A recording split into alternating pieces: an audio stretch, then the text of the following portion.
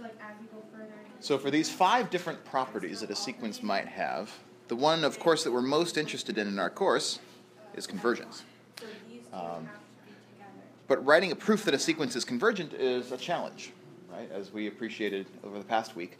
So what we'd like to know is, are there other properties that a sequence might enjoy that are related to convergence in really deep ways, right? Are there other conditions or combinations of conditions or combinations of properties that are sufficient for convergence? So give me one example of an arrow, an implication arrow, that you can draw between a couple of these 5 properties that shows that one of these conditions is sufficient for another. So where did you start? Okay, so we have a theorem. This is the Koshi Completeness theorem that tells us that every sequence which is Koshi is also convergent.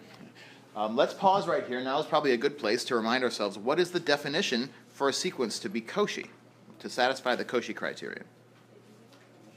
That the difference between 2 points in the sequence is less than epsilon. Yes, right. So the idea here, and we're going to just put up the contrast, for all epsilon greater than 0, there exists a capital N such that for all little n's that are greater than or equal to capital N, we have, I'll write this in a different color, absolute value of Sn minus Sm. So now I have to put another letter in here that I forgot.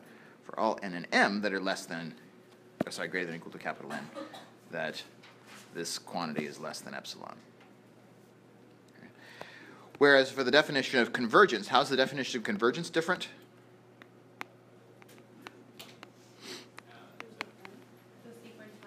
There's no m, right?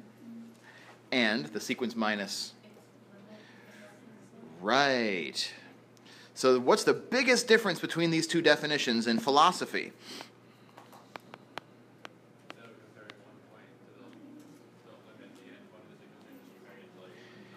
Exactly. Our definition of convergence requires for us to specify what the limit is, right? And so if we write this in vernacular, just using some English, we would say that a convergent sequence is getting closer. The terms of the sequence are getting closer to the limit. Whereas in a Koshi sequence, what are the terms doing?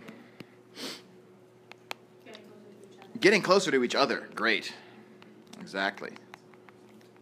And so, actually, the arrow that we drew on this diagram right now is a big deal. It's a big deal that a sequence of terms which gets closer and closer to each other also happens to get closer and closer to a limit. Right? Why might that be surprising, do you think? Let's suppose we have a sequence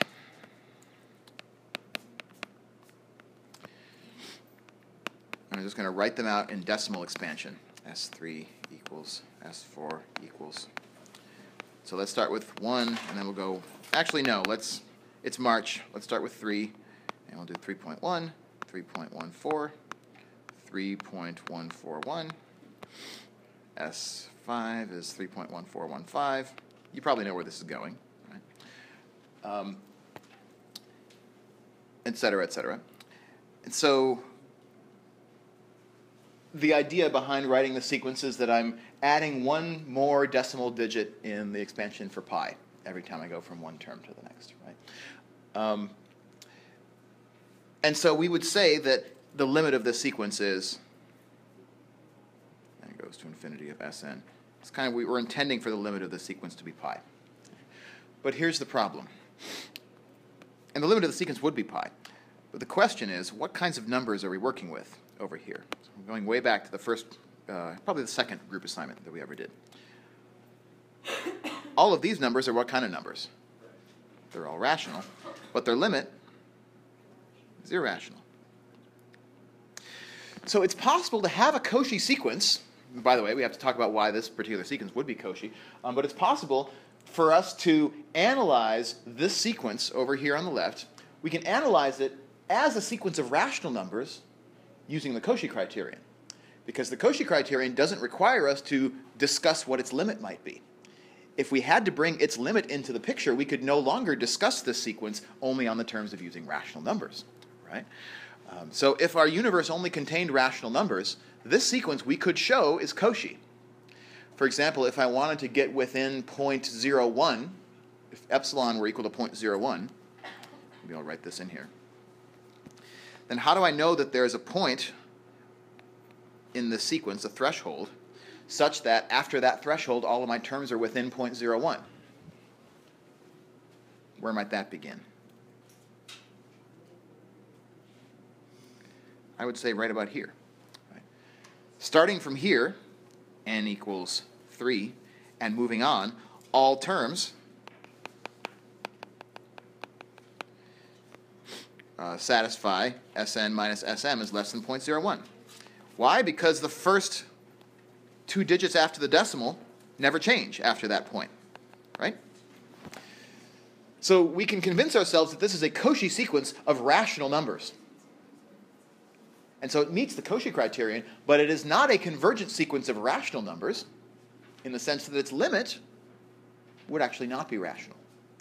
We can't use the definition of convergence if our universe exists only in rational numbers at this point.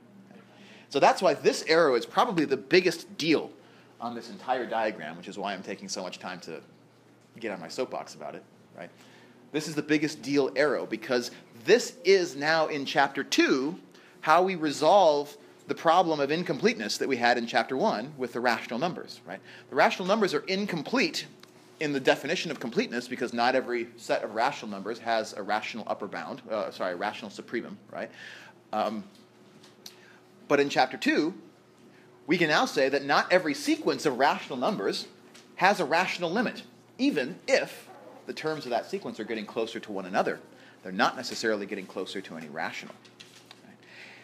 And so in Chapter 2, the way that the rationals are completed to become the reals, we can say is that we define the real numbers as the limits of the limits of convergent sequences of rational numbers. So here's an example of a sequence of rational numbers whose limit would no longer be rational. And so within the universe of rationals, this is Cauchy but not convergent. But within the universe of reals, we have this theorem. The theorem that allowed us to draw that arrow to say that Cauchy sequences are, in fact, convergent.